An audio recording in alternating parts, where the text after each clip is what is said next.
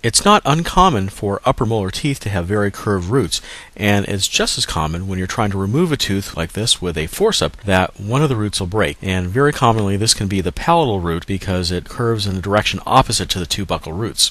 Now, if this happens just below the crown of the tooth, it's fairly easy to retrieve the root, but if the fracture is such that there's only about 2 or 3 millimeters of root remaining, it can be very difficult to remove, not least because it's also very difficult to see what you're doing in order to get the root tip out.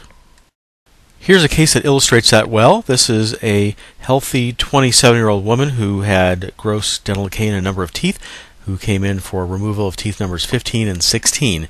16 was elevated out without any problem, but as you'll see, number 15 required a little bit more work. A flap was raised and an elevator was used to mobilize the tooth and expand the alveolus, and a forceps was applied to luxate the tooth both to the buccal and the lingual.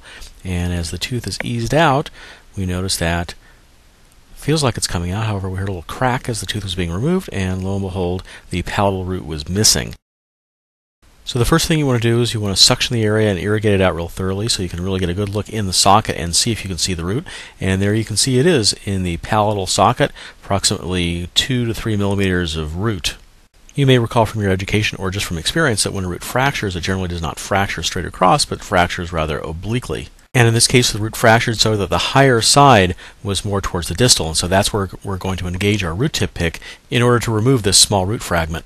So the first step is really seeing what you're doing, and if you can view this directly, that's great, but a lot of times you have to do it through a mouth mirror. And so what we're trying to do is we're trying to tease out this root tip by engaging that high side with the root tip pick. We place the instrument between the root tip and the alveolar wall and try to dislocate the root tip, and there we see that we've done it.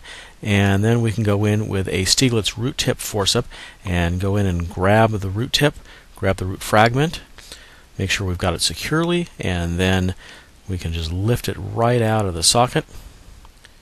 There we go. And now we're all done.